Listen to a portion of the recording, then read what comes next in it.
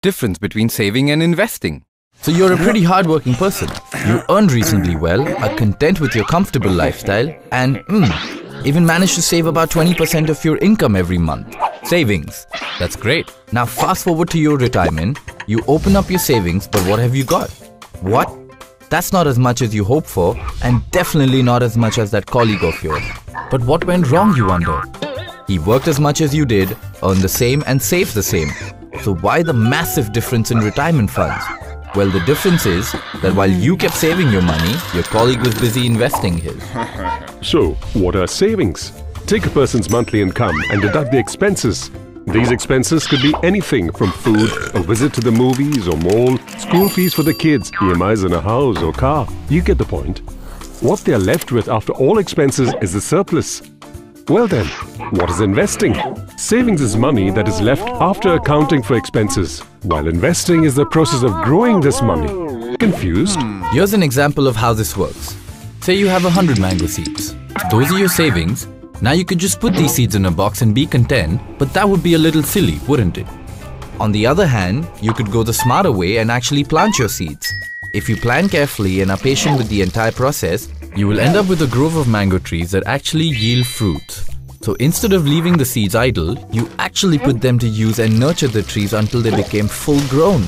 This entire process can be thought of as investing. Think of it like this. Savings are the raw material and investing is the process one must go through to get the yield. So a person has to begin with savings and then invest those savings in appropriate investment options to reach the next level. But what is this next level and why is it important to take savings there? Well, say you want your precious daughter to become a doctor in 10 years' time.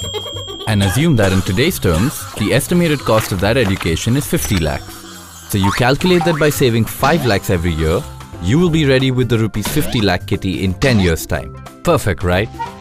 But is that really going to be sufficient 10 years later? No. So what's playing the spoilsport? Inflation. At an assumed inflation rate of 6% in 10 years' time, the cost of that education would be over rupees 89 lakhs.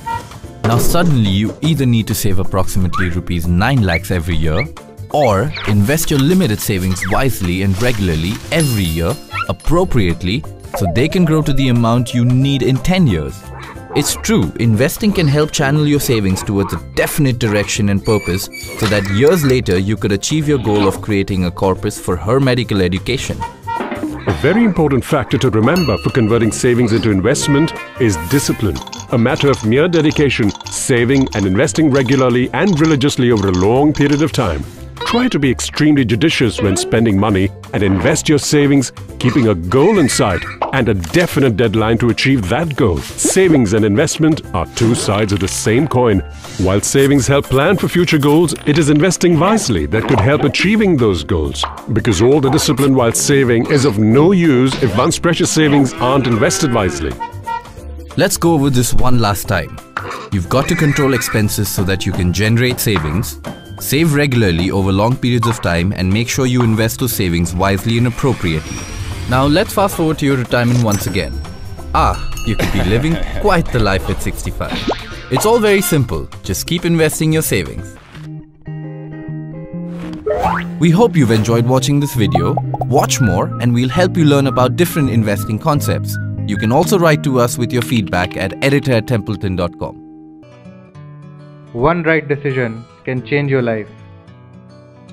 Choose your investment product wisely.